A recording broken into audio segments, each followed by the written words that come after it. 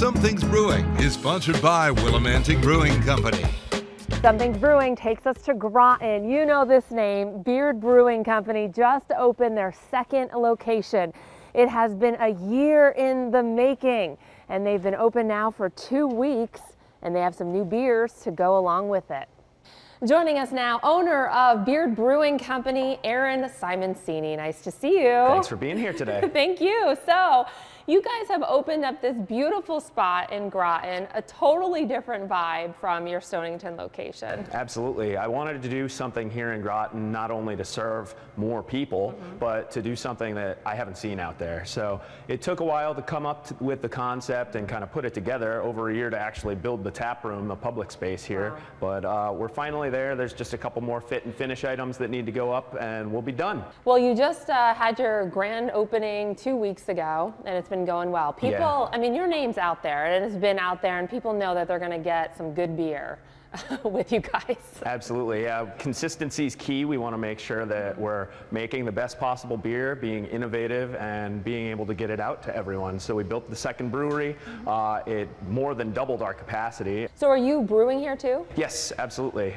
We installed another brew house. It's a DME 20-barrel system, and last year we finished the year brewing about 6,500 barrels of beer. Wow. All right, so let's get into it. Your double IPA, Dogs and Boats. Certainly. This one wasn't intended to be our flagship, but it is at this point, for all intents and purposes, our flagship. We package about 600 cases of it every Monday, and it seems to be gone by Friday every week. The next one, Hobbit Juice, another double IPA. Hobbit Juice has been around for a long time. It's a bit of a cult classic. We can't really get enough of the raw goods, the Nelson Sauvin hops, to brew enough of it to get out there in a big way. But we brew it on a regular basis in Stonington, smaller batches to keep it fresh. How is that different? So that one features the Nelson Sauvin hop. Hops are kind of like wine, where they have terroir, so where they're grown gives different flavor profiles. And that one in particular has a nice like white wine, vinous kind of character coming through, as opposed to the more citrus kind of fruity forward Dogs and Boats. The third is a Pilsner. Absolutely. So Connecticut Casual is brewed to be crisp and clean, kind of in a world that's a little hazy, if you get what I'm saying. It's nice to have a little reprieve from that, constantly drinking IPAs and stouts and very heavy flavors. So our guys love brewing it. It's a labor of love because it takes about 6 weeks to turn a batch, so we can't do it as much as we'd like to, but it's gaining a lot of steam. And last but not least, you have an American Pale Ale. Yeah, Kittens and Canoes is an American Pale Ale, decidedly hazy. It features that same Nelson Sauvin hop, so you're going to get some of those vinous kind of white wine characters, but we pair it with Citra, and that's going to give you a little more fruit-forward tropical note as well. It's very soft on the palate, easy drinking. And I have to ask, how are you coming up with all these names?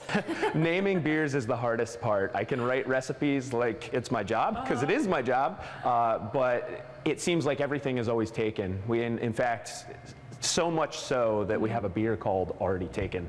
So Aaron, you have a can release Absolutely. coming up. Stave Toasty is a collaboration brewed with 6 Point, and we barrel aged it in some maple syrup barrels, so it's picked up some of that character as well. So we got a double bang for our buck on that collaboration. And how long in the tank? Or in the barrels? Yeah, in the barrels. I would say, I think it was about 5 months, so it picked up some nice maple and bourbon characters as well. Great. So people can come pick that up on what, the 7th? I believe it's February 7th. Yeah, yep. February 7th. At the Stonington in location. The Stonington, not here in Groton. Okay, so you'll have to travel to Stonington, but it's worth it, right? Definitely worth it. Okay, well, we have the crew here, Fantastic. the Beer'd crew, so thank you guys. Thanks for being here All today. right, well, congratulations. Cheers. All right, cheers to that. Something's Brewing at Beer'd Brewing Company. Cheers.